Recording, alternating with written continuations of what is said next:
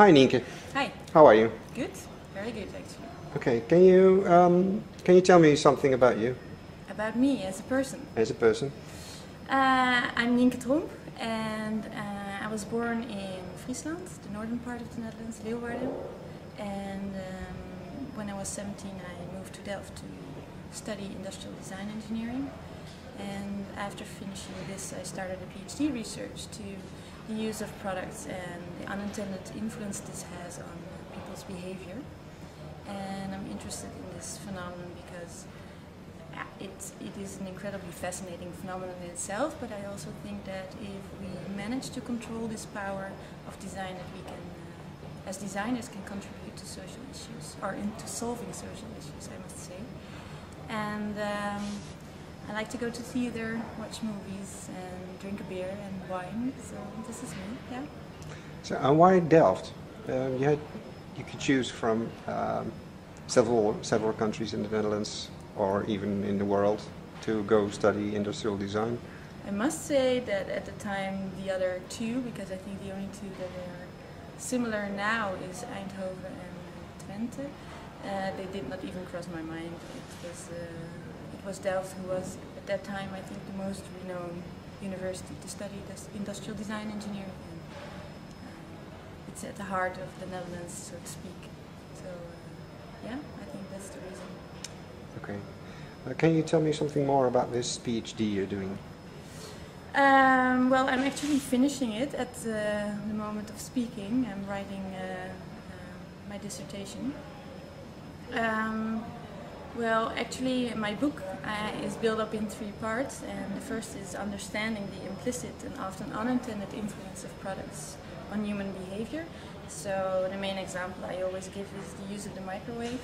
So many people use the microwave, and it is launched as such to heat up or to prepare the cooking, but it is used mainly to heat up individual meals.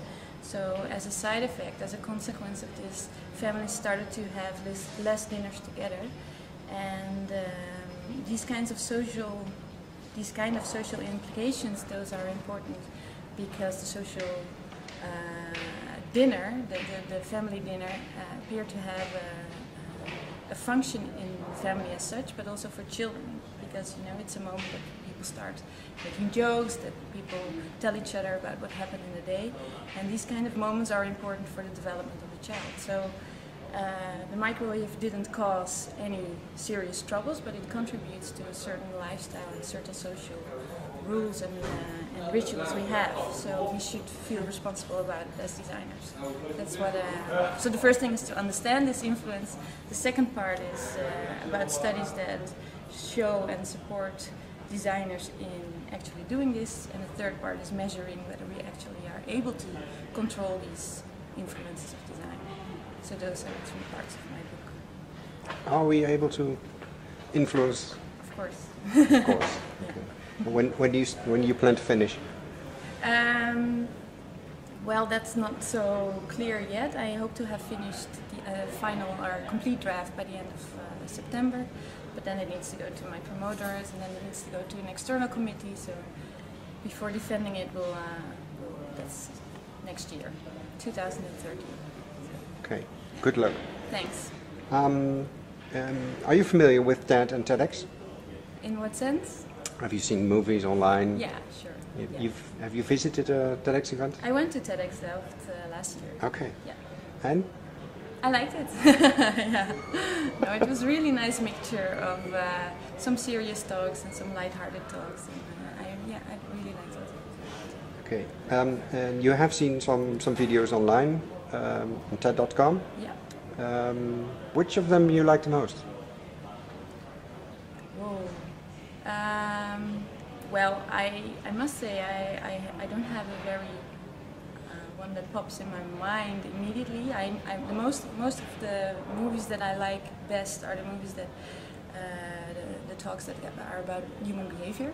So Philip Zimbardo or Frans de Waal has a very nice Dutch biologist has a nice movie.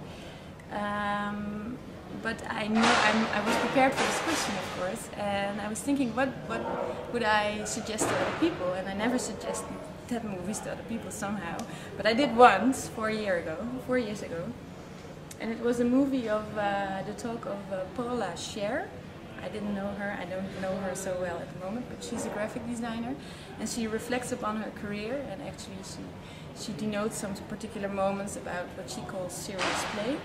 And when I look back at the movie, I remember why I liked it so much, because she explains very well how nice it is to expand the borders of your own discipline. So she's educated as a graphic designer, but she moves into architecture and other types of disciplines, and I think that's also what I hope to do. I hope to expand the border of my discipline and also my own comfortable space of working. So seeking for challenges that go beyond your familiar way of working. Yeah.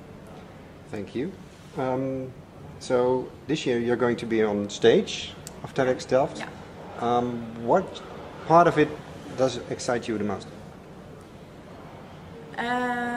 The stage part. No, I like what I truly.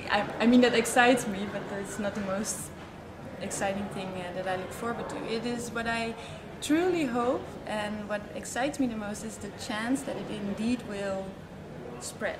That the idea will indeed spread the world, and that it might have an impact.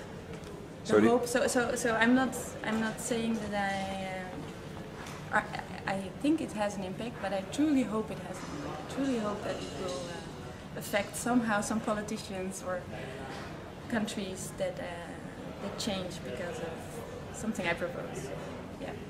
Okay, thank you. And why should people come to TEDxDelft?